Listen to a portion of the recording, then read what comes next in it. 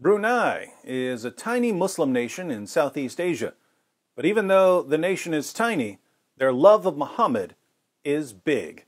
That's why Brunei is going full Sharia.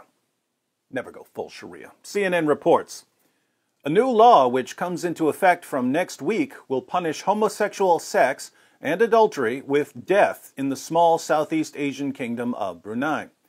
Beginning on April 3rd, any individuals found guilty of the offenses will be stoned to death according to a new penal code. The punishment will be witnessed by a group of Muslims. The country's strict new laws were announced in 2014 and have been rolled out gradually.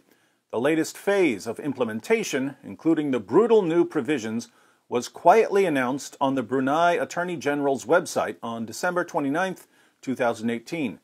Human rights groups were quick to express horror at the penal code, which will also order amputation as a punishment for theft. Human rights groups were quick to express horror at the penal code. What penal code would that be? A penal code based on the clear commands of Allah and Muhammad. Sunan ibn Majah, 2555. It was narrated from Imran bin Hussein that a woman came to the Prophet and confessed to committing fornication. This woman was married, so it was adultery. He issued orders, and her garments were tightened around her so that her private parts would not become uncovered. Then he stoned her. Then he offered the funeral prayer for her. Sunan ibn Majah, 2561. It was narrated from Ibn Abbas that the Messenger of Allah said, "Whoever you find doing the action of the people of Lut, kill the one who does it and the one to whom it is done." Lut is Lot. The action of the people of Lot refers to homosexual sex between two men. Muhammad tells his followers to kill the one who does it and the one to whom it is done. So the giver and the receiver. Surah 5, verse 38 of the Quran. And as for the male thief and the female thief, cut off from the wrist joint their right hands as a recompense for that which they committed, a punishment by way of example from Allah, and Allah is all-powerful, all-wise. So, human rights groups are horrified at the commands of Allah and Muhammad. That's strange. Whenever I say that I'm horrified at the commands of Allah and Muhammad, people call me a racist and a bigot and an Islamophobe. Apparently, human rights groups are made up entirely of Islamophobes. Brunei must immediately halt its plans to implement these vicious punishments and revise its penal code in compliance with its human rights obligations. The international community must urgently condemn Brunei's move to put these cruel penalties into practice, Rachel Choa Howard, Brunei researcher at Amnesty International, said in a statement. There was a broad international outcry when Brunei became the first country in the region to adopt Sharia law in 2014, an Islamic legal system which outlines strict corporal punishments. Oh my goodness, CNN just called Sharia law an Islamic legal system which outlines strict corporal punishments. That is absolutely amazing because Muslim activists have spent years trying to convince Westerners that Sharia is a benign system of personal choices for Muslims. Think about the tweets of Sharia expert Linda Sarsour. I don't drink alcohol, don't eat pork. I follow Islamic way of living. That's all Sharia law is.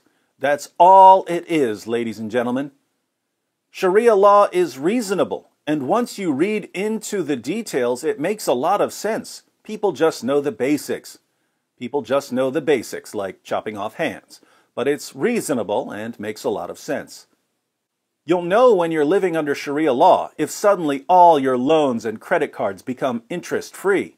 Sounds nice, doesn't it? Yeah, where do we sign up for interest-free credit cards and amputations and stonings?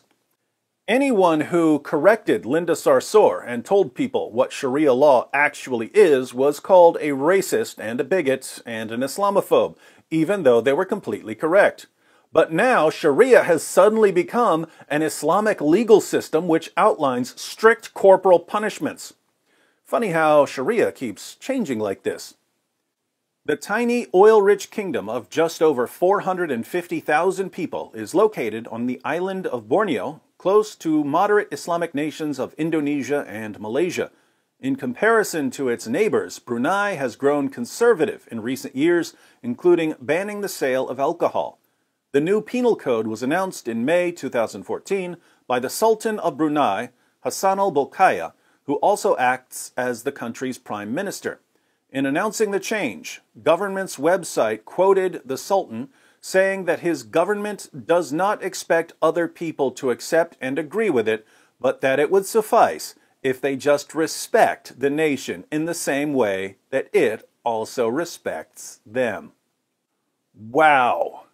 Mantra of leftists everywhere. Who are we to judge? Who are we to pretend that our civilization is better than anyone else's? We love Islam. Islam is great. Only racists oppose Islam.